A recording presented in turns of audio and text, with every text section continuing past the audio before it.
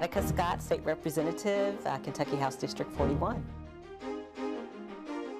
Well, how I got here is growing up in Beecher Terrace, which is a housing development in Louisville. So living in poverty, living with parents who my father was incarcerated, my mother was addicted to alcohol, became addicted to drugs. And so my frame of reference is fighting for people who are most vulnerable, young people, people of color, people who are struggling to make ends meet every single day, because that's what I grew up with, that's what I lived. And so as an elected official, I believe it's my calling to at least fight for the folks who sometimes are not heard by those of us who are in office, and sometimes who feel disempowered by those of us who are in office.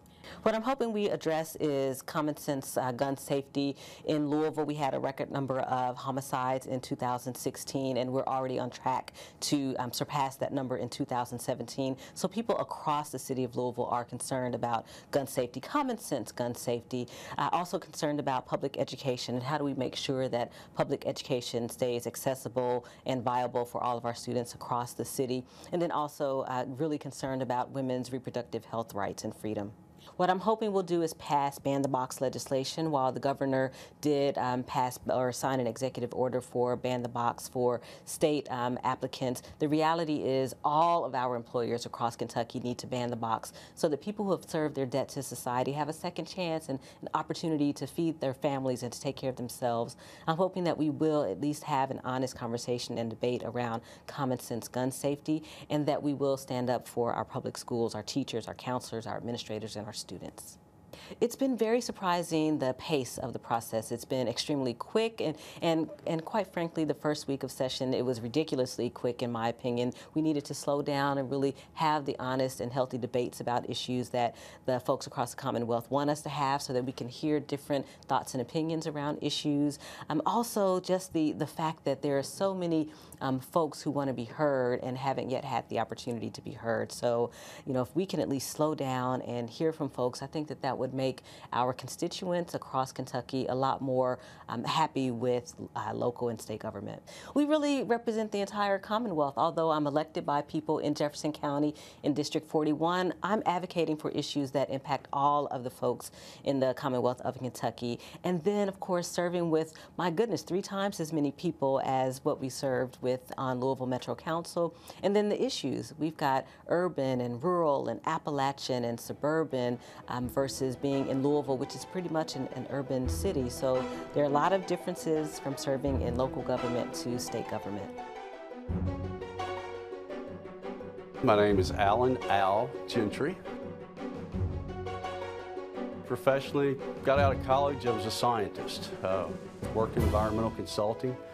Donated my arm to a drill rig on a job site in 1993, and that kind of changed my life a little bit. And I got much more involved with nonprofit organizations, specifically disabled sports.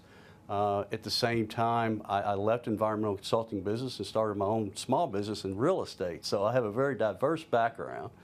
But I'd say the last 10 or 15 years anyway, most of my day-to-day time has been towards disabled sports, and it means a lot to me.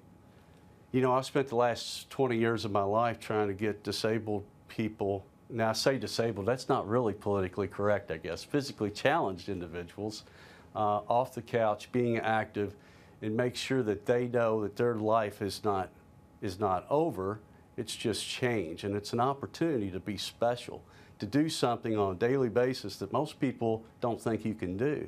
And that's an incredible opportunity, because not only can you really save and change your life on the positive, but you change the lives of everybody that comes in contact with you, because you inspire them in what you do.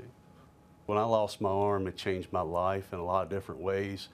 And I think I became more engaged with the government process, not intentionally, just, and you know, we live in a society where capitalism rules, and I'm convinced that that is the best form of government, but unchecked, I think people with less power and less money can be trampled on, and I think everybody needs a voice in this government. And as a person with a disability, I'm kind of a member of a minority group. Minority groups can be taken advantage of, and I hope to be a strong voice for those groups. In my district, most of the neighborhoods were built around General Electric Appliance Park several decades ago. So working families is my thing. I'm very much pro-labor, and I'll probably be working to, I mean, the key to that's jobs. We have to increase our workforce development and skilled labor, and I hope to work with the governor and people on the other side of the aisle to help do that and hopefully rebuild some apprenticeship programs.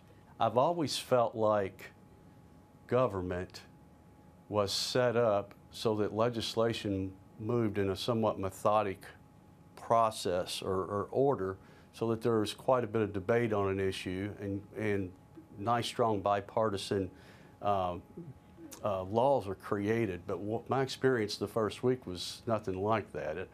And you know, the Republican Party is in supermajority status right now, and I'm just afraid that if the people wanted change, I'm not sure they wanted reckless change, and if we move too quickly, we might get some things passed that it's not really what we wanted to do. So I urge caution, and I think it's important that not only that the opposition has an opportunity to voice their opinions, because we can always learn from each other.